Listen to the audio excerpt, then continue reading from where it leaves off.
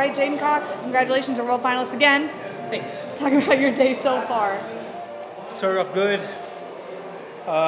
Strong first day. Gotta get my lungs blown through a little bit with the second and third match. Tough, weird feeling. Azerbaijanian, great kid, great feel. You have to learn that single leg he has to the left.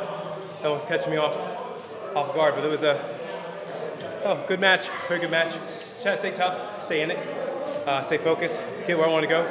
Believe in my shots, go get them, and that's what we did. Got Iran tomorrow. What's the game plan? Win so USA stays on top. That's about it. Win my title in my 92 kg career as a world champ. Move on from there, bigger, better things.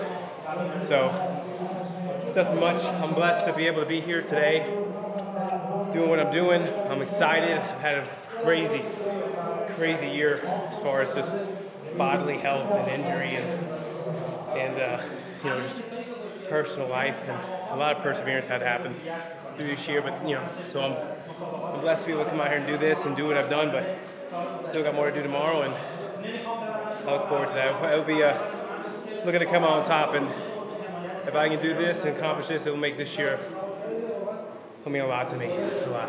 Talking about that celebration-ish thing at the end, was that happiness or relief? Oh, it's both. I mean, you always want to make a final. Like, semifinals is where, like, it's one guy's will versus another. It doesn't matter what rankings are, it doesn't matter what the ages are. You have two guys that want something badly, and honestly, to a certain extent, willing to do whatever it takes to get there, you know?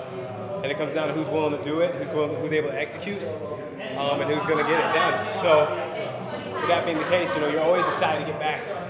And then, you know, that's a home-down celebration. I'm saving that for hopefully better things the next day, you know, tomorrow. So that's what I'm looking forward to. And it's really a big thing, just USA. I've been talking with Jordan and the guys about it a lot this year, about team stuff, and how important that is to me. You know, don't get me wrong, I want to win an individual title, and that's like up there on my list, but I definitely want to win a team title again.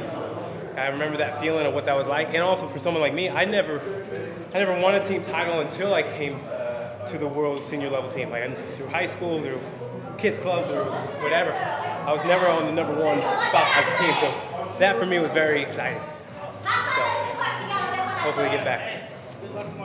Thank you very much.